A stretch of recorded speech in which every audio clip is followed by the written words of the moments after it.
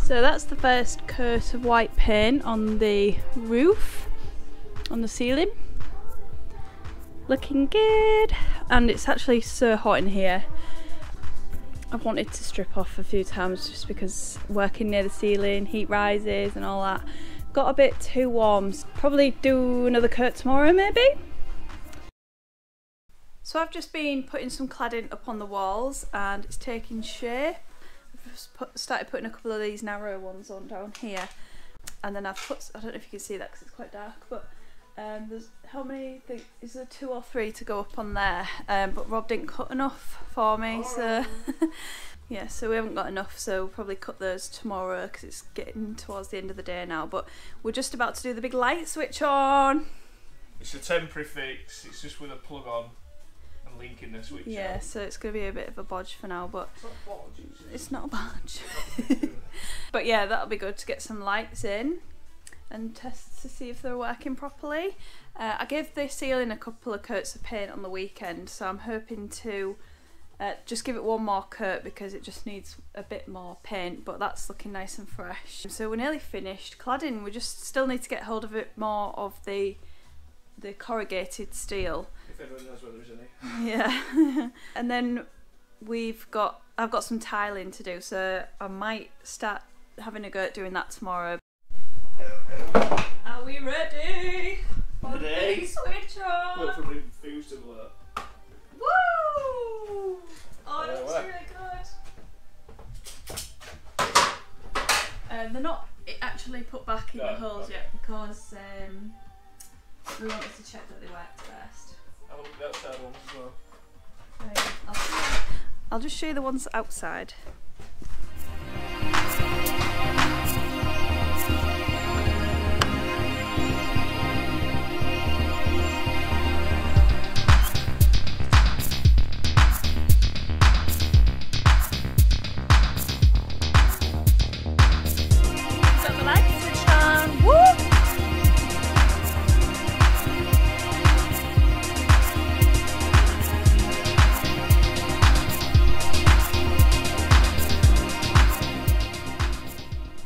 Today's meant to be one of my days off, but I'm just so excited about learning how to tile that I've sacked my day off. Well, I had a nice chilled morning, so it's about dinner time now, and I've come outside and we're getting prepped for the tiling. So this morning Rob's just finished off this wall and he's put this nice little switch in there, and I'm about to start tiling. I've got Walter in here with me as well. So Rob's just gone to look for some spacers, and yeah, I'm really looking forward to learning how to tile. I've never done it before and I want as little help as possible from Rob so that I can learn how to do it myself. So yeah, pink tiles all the way. Can't wait to see how it looks hopefully by the end of the day. I've got to admit that yesterday I didn't get any tiling done in the end, which was a bit of a shame because Rob's brother pointed out that we need to seal the ply before we tile onto it because it sucks the moisture out of the adhesive. So we've sealed it and it's dried, and now I'm gonna finally have a go at tiling.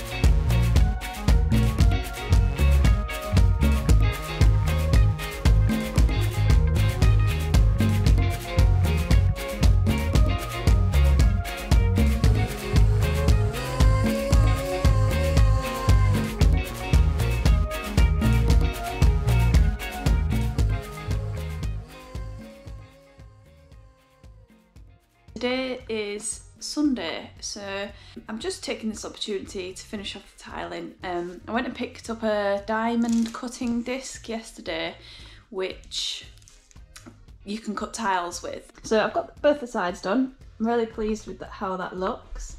And then I've decided that I'm going to run the tiles this way for the front, and I just think that's going to be the best orientation for them to sort of look pleasing to the eye. So obviously I'm going to have to cut diagonal lines in these ones along here. So I'm going to start off today by just tiling the whole ones in. Rob's still, I think he's just got up actually, but he's going to come and help me or show me how to cut them once he's ready to come out. Let's get on with the tiling.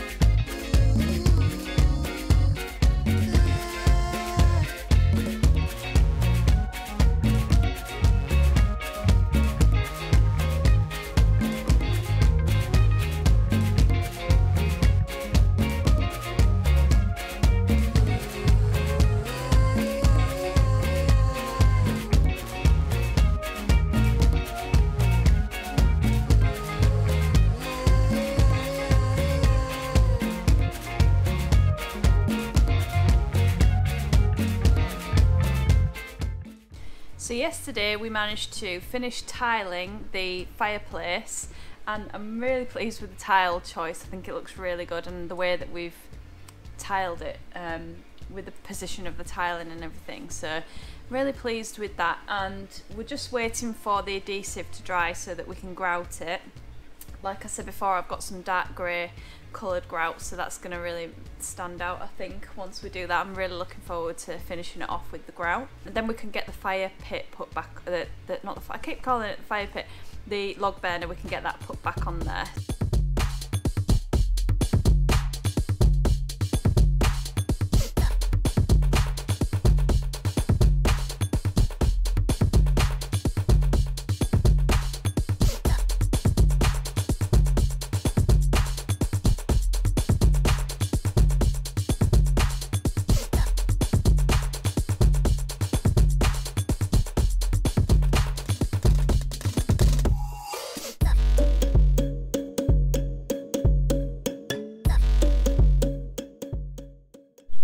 Just finished grouting and I love it.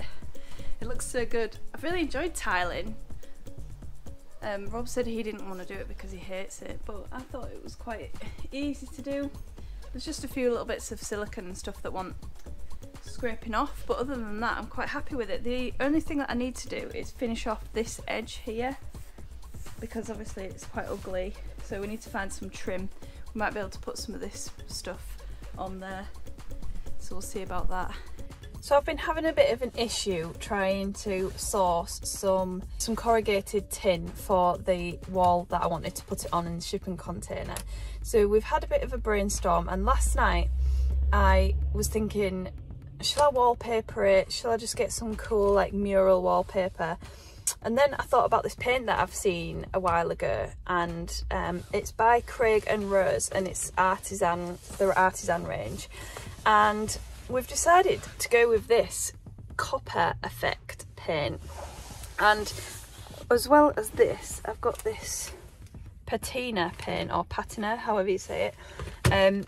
So you put the copper paint on, and then you put this on top that's supposed to sort of like age the paint and give it the patina. So I'm really excited to try that. So we need to board out that back wall, and then I'm going to undercoat it, I think, with some emulsion, and then I'm going to try out this copper effect paint. So I'm really excited to try it. I hope it goes okay, and I hope I'm going to like it as well, because I was kind of in two minds about whether to go with this or with like a stone effect, like a concrete effect paint, but Rob convinced me to get this copper paint, so he's going to be in trouble if I don't like it. It was pretty pricey actually. It was like £100 for the paint and for the patina effect, so I really hope it works. We're just in Hull at the moment in our camper van, just picking up some bits and bobs. So yeah, fingers crossed it works. So we're back in the workshop today after quite a few days of not doing anything in here. We've both been really busy. Me with seed starting and getting the flower farm ready for the season ahead, and Rob's been spreading fertiliser on the crops. So what we're going to do today is get this back wall cladded with plywood, and then that's going to be ready for painting with my new copper paint. So we need to cut the boards down to size because the studs in the wall don't quite match up with the edges of the board, so unfortunately we're going to have to trim those down a bit. Rob's already getting the boards out, so we're going to get that done today, and then I can start prepping for the painting.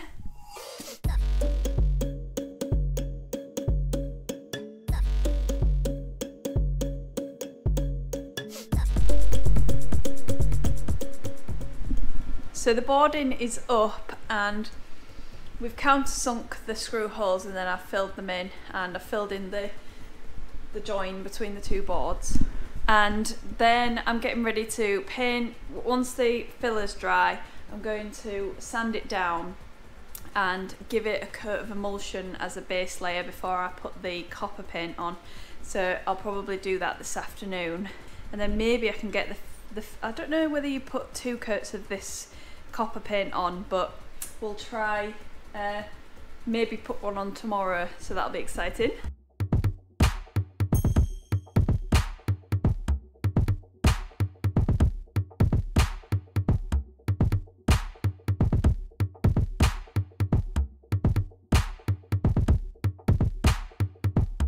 So that's the main bulk of that wall painting. Oh, and there was something else that I wanted to tell you about, which was these back doors. And we were originally just going to clad them in Yorkshire boarding, so we have got this wooden boarding to go on to these doors.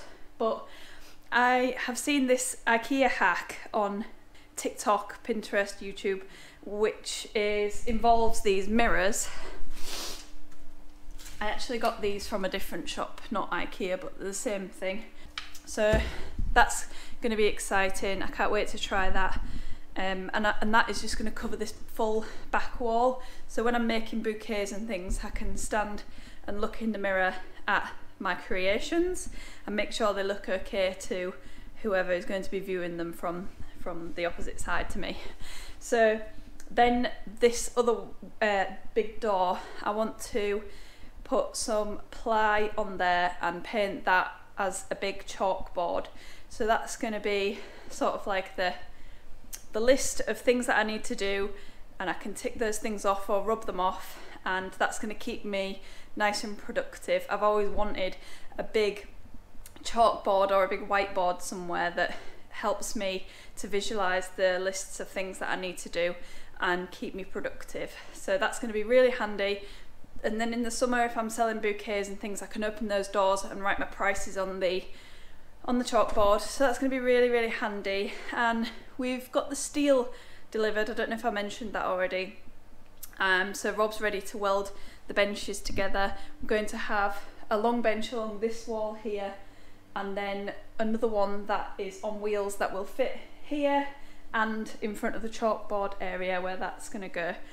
So yeah, I need to paint this wall here. We need to build the benches. I need to sand the floor and seal it. I don't know what I'm going to use on the floor yet because it's really nice hardwood. Oh yes, I need to make my concrete sink. We need to double check our research on that one, build the mould and pour the concrete into the mould. So yeah, still plenty to do, but we are slowly getting on with it, and I'm hoping that it's going to be just about ready when the flowers start becoming ready in spring too, in a few weeks' time. Okay guys, so I'm up early this morning because I'm so excited about putting the first layer of the copper paint on the wall of the shipping container. So I'm just having a cup of tea. I just want to show you this. Tea and biscuits flavoured tea bags, so trying those. They were recommended to us by our favourite ever YouTubers. They are called King in It, and actually they are travel vloggers, which isn't anything like the channel that I have, but They are my absolute favourite YouTubers. I take big inspiration from them. So yeah, let's get this cup of tea and go outside. I'm ready to paint.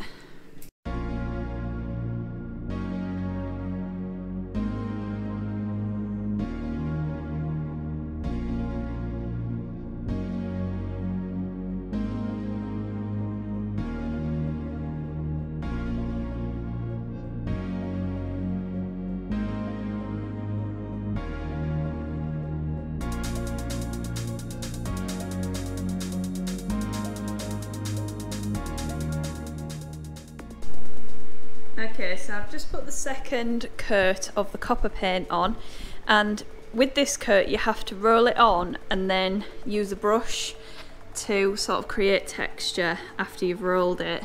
I wonder if the camera's picking that up. I'm not sure if it will be, but I'm liking it.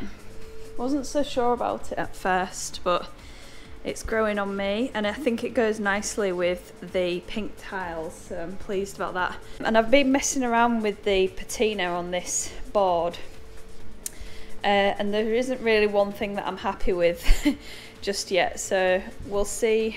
I'm just gonna have to go for it on the main wall. I'm thinking I like the splashes, but I don't want them all to be uniform, so I think I might have a little go with a brush and then flick the stuff onto the wall, but we'll see. I can always paint over it, I think, if it goes wrong. The second coat has been drying for a few hours now, and I'm sort of ready to be putting the patina on the wall. I've just gaffer taped some of this plastic down there so that if it splashes on the floor then it's not covering everything. But I'm just waiting for Rob to come back from the fields because he's been cleaning out drains, and he's gonna help me and give me some guidance, I think. Just because I don't want to do it alone, but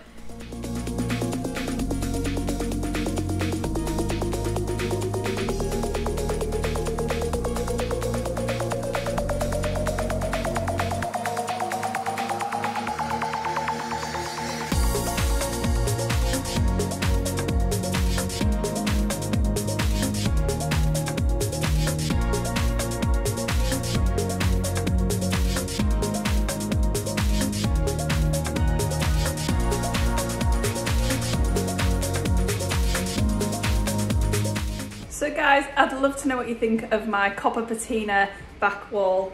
I have to say that it is not love at first sight for me. I'm struggling to get used to it, and I'm not sure if I am 100% happy with it. I'm really happy with the way that this corner turned out because I like how sort of thick it went on, but then in areas down here it kind of looks a bit splashy. So we went with a spray bottle in the end to apply the solution, and I like the way it drips down, but there's some areas where it's just not looking too good for me, but hopefully I'll get used to it. Hopefully once the studio is all finished and everything's in here, like the tables and everything, I'll get used to it a bit more and I'll be happier with it. If not, I'm just gonna have to paint over it, but I really don't want to do that because the paint was about £100, so I'm gonna have to get used to it just for now, and hopefully it will grow on me. Rob's just put some electrics in down here yesterday, which is where I want my Bloom and Grey neon light. So I'm really adamant that I'm going to have a neon light in here that says Bloom and Grey, and I'm just going to have to save up for that because they're a bit pricey as well. So once I can afford that, it's definitely going up there because I think it's going to make it look really cool in here. So I don't think I'm going to post many more of these container videos for now because it's slowed down a bit. We're both quite busy at the moment, but I may just film the TikTok mirror video and maybe building the tables and possibly the concrete sink as well, and then I will be ready for a final reveal hopefully. So thanks so much for watching, and I'll see you again next time.